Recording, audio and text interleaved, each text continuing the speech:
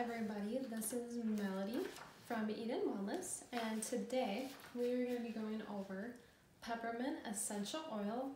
This is our second video for our essential oil spotlight, and today, if you can see, I've got my peppermint essential oil with me today. This is just a Young Living brand. There's a lot of other great brands out there, but yeah, this is obviously very concentrated. A couple safety things when you are using peppermint essential oil: you don't want to be putting it on your finger and then rubbing your eye or other sensitive areas, because it's going to have a really cooling, burning sensation, and if you use water, it's only going to make it worse. So actually you want to use like a carrier oil or coconut oil or something like that. If you get in your eye, put some coconut oil on your eye, and that's going to help just soothe that burning and cooling sensation and help the essential oil kind of go away faster. Whereas with water, like I said before, it's actually going to make it worse. Peppermint, as you may or may not know, it's a very common herb. It's been around for thousands of years. It's used for so many different things, and the scientific name I have on here, it's Mentha Peppermint, if I'm saying it correctly. I'm probably not saying it right, but again, you're gonna see the scientific name on the bottle. So when I look on this bottle, I can turn it, and I don't know if you can, probably can't see it in the video, but it says the name right on here on the bottle, so I know it's legit. And this is a therapeutic grade essential oil that I have. So there's some really great uses for peppermint. It's generally a pretty safe oil as well. Anyone can use it. If you do have more sensitive skin, it's maybe not the best, just because it has that cooling sensation on the skin. But again, you can use it. And also for kids, like, it can be really strong in that cooling. So you just want to be careful if you're using it with them. Here's actually a fun fact about it. Sometimes I like to kind of just learn about how they've been used many years ago. And peppermint actually in the Bible was used along with cumin and anise seed oil. It was actually given as a tithe together with peppermint for the Lord. And so I thought that's kind of cool. So it actually kind of shows you how valuable it was in that time of history. Peppermint was very valuable, and it obviously is today too.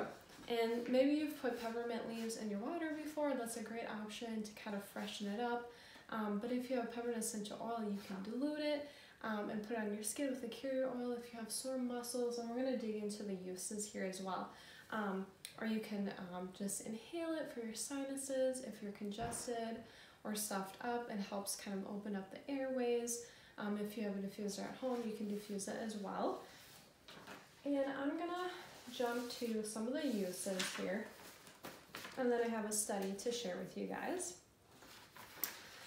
But one of the biggest things with this oil is it's used for muscle discomfort.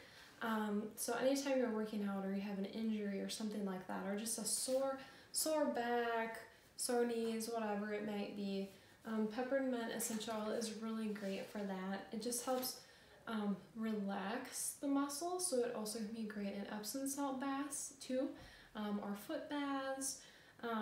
It helps soothe, any aches and pains that you might have, and it's especially great, I kind of think I have it down here, for headache relief. And I think I said in the video last week, but you can use lavender and peppermint essential oil both together and rub on the temples and the back of your neck when you have a headache, and that can help kind of release it and help it to go away or lessen. And then, as I talked about before, it helps with your respiratory health. So if you're ever sick or finding something, or you're just congested or having like a hard time breathing, maybe even in a workout, you're kind of out of breath, you can inhale some peppermint essential oil, and that's going to help just open up your airways. And you can just use like a couple to like maybe 4 drops, and you can rub it on your chest or your back. You can also inhale some while you're sitting in a sauna as well, and that can help kind of just open everything up. And the other cool thing for peppermint, I really like peppermint for focus and it's just like energy boosting, really refreshing, keeps you awake. If you're ever feeling sleepy or you're at your desk or you're at work, this is a great one that you can put a couple drops in your hand to smell or put in your diffuser, whatever you kind of would like to do. Just gives you a quick energy boost, which is great. And then it also helps kind of with the respiratory stuff in your sinuses. It helps with allergies. So if you have allergy symptoms in the spring or the fall, when things are growing or have pollen kind of coming off of them, peppermint really helps relax those muscles in the nasal passages and clear out your sinuses, especially like I said, when there's that pollen kind of out and you maybe have some mucus and stuff going on. But you can diffuse that, you can inhale it, you can apply it topically, like on your neck and your chest if you want.